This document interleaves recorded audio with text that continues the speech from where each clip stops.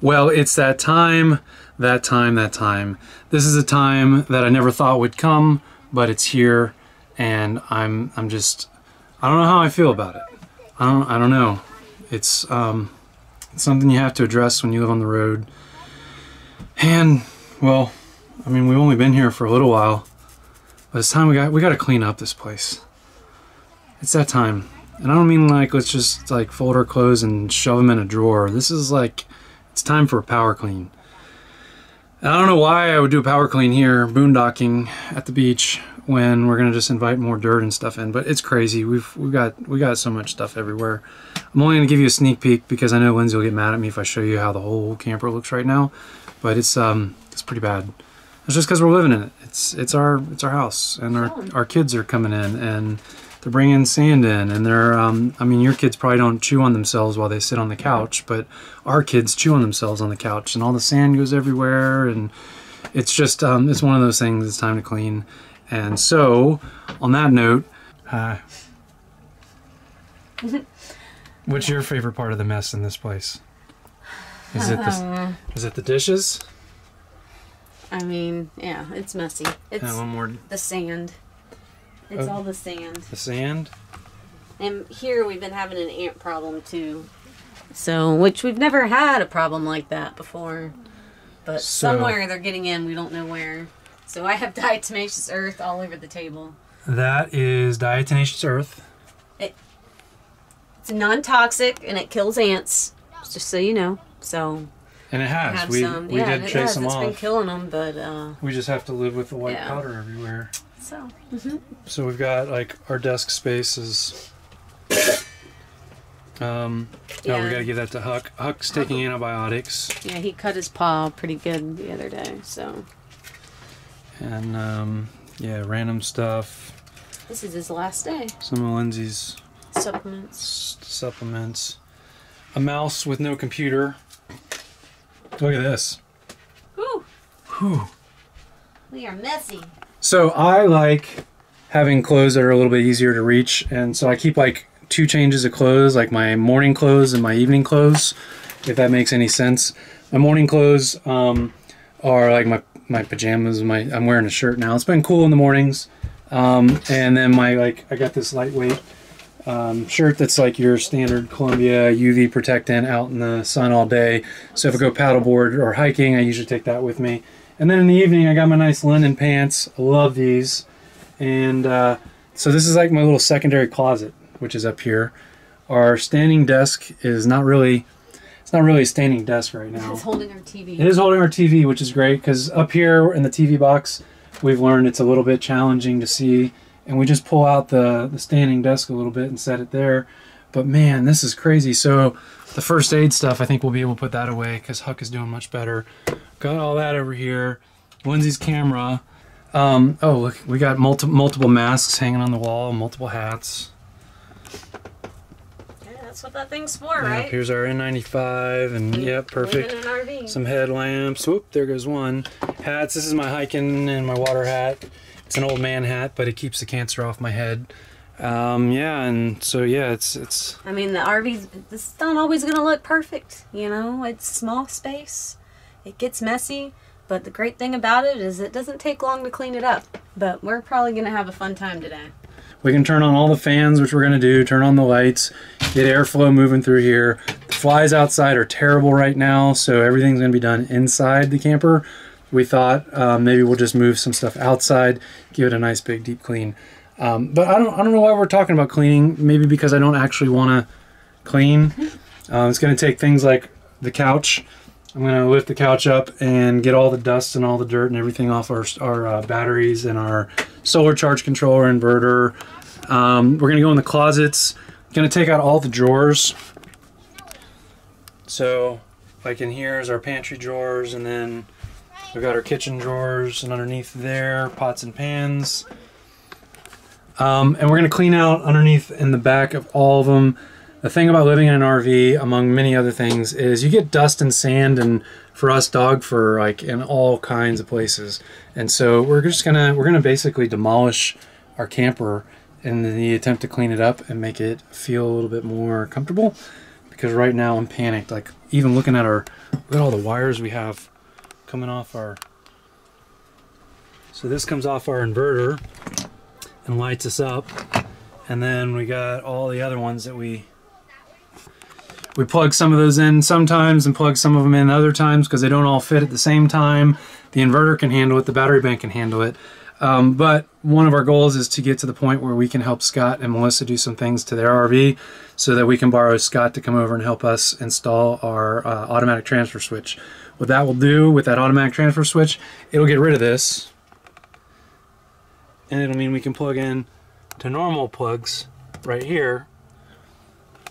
So whether we're boondocking or whether we are actually plugged in to shore power, we're going to be able to run everything off our normal outlets, which will be great because right now, again, we play the switch around game where we plug in here, we plug in there, and all this stuff. We can't use any of the outlets back in our bedrooms. So like sometimes at night we would charge our phones. Haven't been doing that. Plug in the tablet. Haven't been doing that. And right now, even in the bathroom, being able to plug stuff in. I know it doesn't look like it, but I do a lot to keep this, you know, no hair up here and nice and pretty hair right here. So like I would usually just plug in trimmers in the bathroom outlet, and can't do that right now either. So we're going to get that transfer switch put in, and that's going to open up the power options for us as well. But the first step for us is to getting everything clean so we can take a deep breath, and then we can go help Scott and Melissa do some stuff around their camper. And then hopefully I can get Scott over here because Scott is a whiz. If you've seen any of the earlier videos, he does solar install. Soul Seeker Solar, this is a commercial for them. We don't get paid for it. They're our really good friends. But if you need solar installation, they travel around the country. They're putting together an agenda right now of where they're going to go, an itinerary.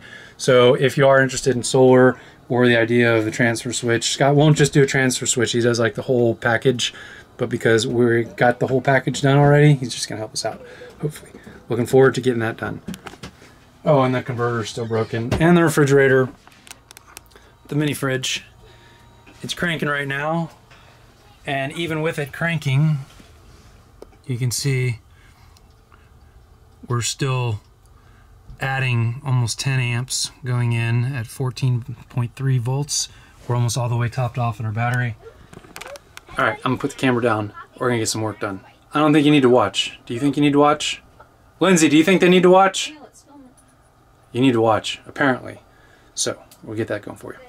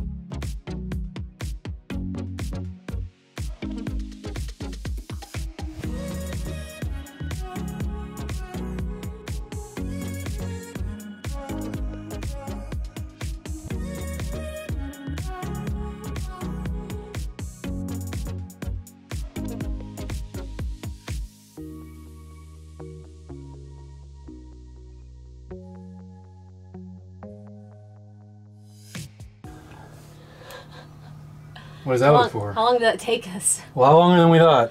Well, we kind of got sidetracked. Why? Because you were TikToking? Well, that and you fix the trash can door. Oh, yeah. And other things. You TikToking. Yeah. You might have seen Lindsay TikToking. It's done. The cleaning's done. This is the cleanest the camper's been in probably since we left.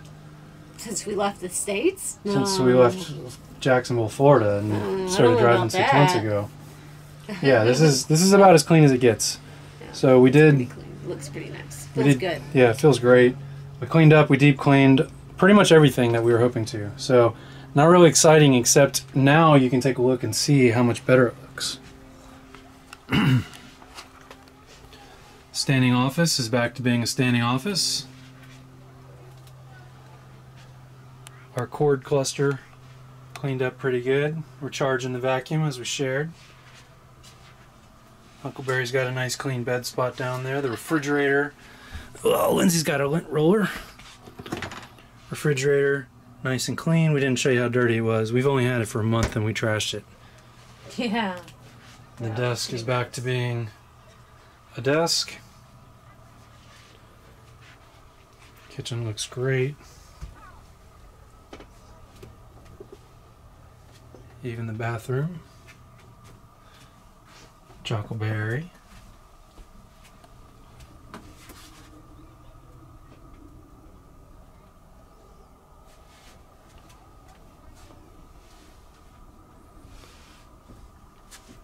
So that is our day in the life of cleaning up and prepping and all that fun stuff. What do you think? I feel better. I feel accomplished. So I'm glad we did it. I'm glad we only do this once every 6 months or so. Yeah. You should clean your camper a little often, more often than we do. We clean it often. This is just a deep clean. Like, we deep cleaned, you know? So we clean stuff we don't normally clean on a daily or weekly basis. And so. this bleachy clean floor. Yeah, we don't normally mop the floor. Like, we sweep and vacuum all the time with 2 dogs in a camper. 2 healers in a camper, and their hair is everywhere. So. Mine, yeah. Not so much. And my hair is everywhere. Yep, it is. You want a little TMI? If you don't want TMI, go ahead and skip a couple seconds. TMI, I've been watching Huckleberry's poop for the last 4 days because he ate his little wrap that he had on his paw. He ate it. We can't find it. I think he ate it. I can't find it, and that's part of the deep cleaning, was hoping that we'd find it. We didn't find it. Didn't find it, so assuming he ate it, I've been watching him poop like I usually do, because I usually come behind and pick it up with a bag and all that stuff. But I've been waiting for him to poop out this big stringy ace bandage wrap and, you know, some gauze. It hasn't happened yet, but what has happened is he's had dingleberries literally up the wazoo because of Lindsay's hair. Huckleberry, and my dad will attest, Dad, I know you're watching this at some point, Huckleberry will lick every square inch of the kitchen at home and then every square inch of the floor, and that's what we've got here is kitchen, floor, everything, like living, everything's together. He licks every square inch, which includes Lindsay here. So when that passes through his digestive system, sometimes he gets a little hanger-oner, and he doesn't like it. He's like terrified. I don't have any B-roll of it, but I'll start following him around with the camera. So maybe you'll get to see that. Poor Huckleberry. Again, TMI. Mr. Dingleberry. Mr. Dingleberry. Yeah. Huckleberry's got a lot of nicknames, but anyway, that's it for right now. Gonna go do the dog thing and the cedar shaving thing and get back to work because that's what we got. But I feel much better about how clean this is. Oh, I forgot the most important part. Did we clean the bedroom? No. But guess what's in the bedroom? What's in the bedroom? I have no idea. What's in the bedroom? A door. A closed door. A door. I don't see it. You just close it and it goes away. Wait. There's the mess. There's no mess. Not the mess. There's the mess. There's not the mess. Little trick, put a couple doors in your RV, you can forget about how messy it is sometimes. Anyway, thanks for being a part of this. I know it's kind of mundane and boring, but that's a big part of our life, is getting this stuff all cleaned up. Thanks for being a part of our journey through thick and thin, through the fun stuff and the not so fun stuff. And we'll see you when we see you, which may be California or Wyoming. We'll see you when we see you.